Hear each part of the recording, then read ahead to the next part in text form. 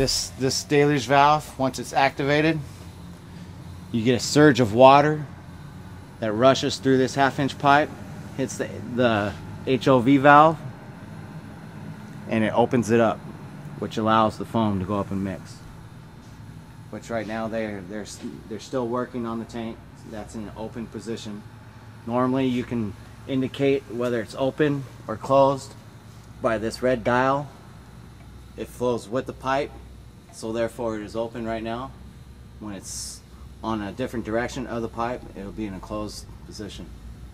These chains, they're butterfly valves, which that is also considered a control valve on the top, which is tampered.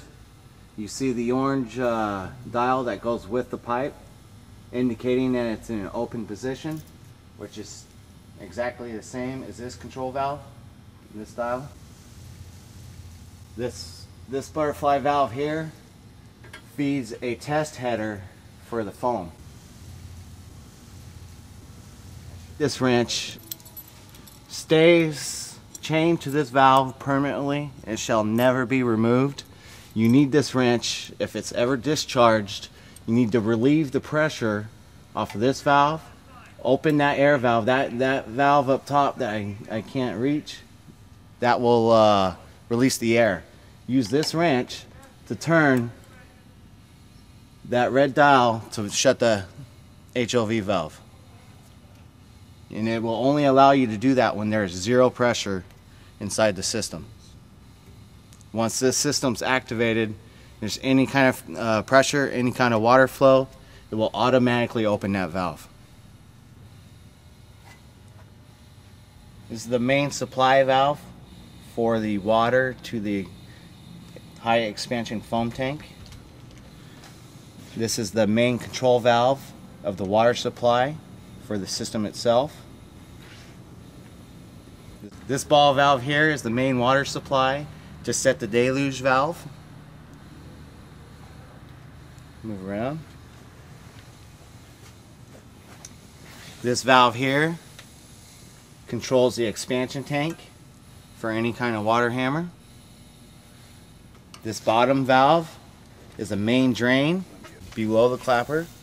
This top valve is the main drain for the whole complete system. Inside this box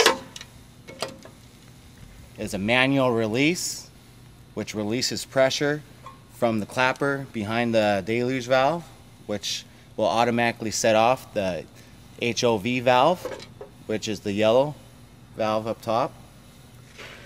Top of this chain is another control valve, butterfly valve. This top of this chain is another butterfly valve, which controls a test header for the foam testing. This, let me scoot around back. On the top of this post will be installed an electronic solenoid, which will just activate the deluge valve. This valve here is a main control valve for the foam concentrate.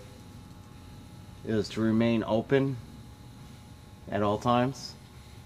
It will be locked, as well as the valve about 5 feet up will be locked open. And this ball valve that's hidden behind the trim is only for testing purposes. It is to remain shut at all times. Like I say, it's only for testing. This pressure switch.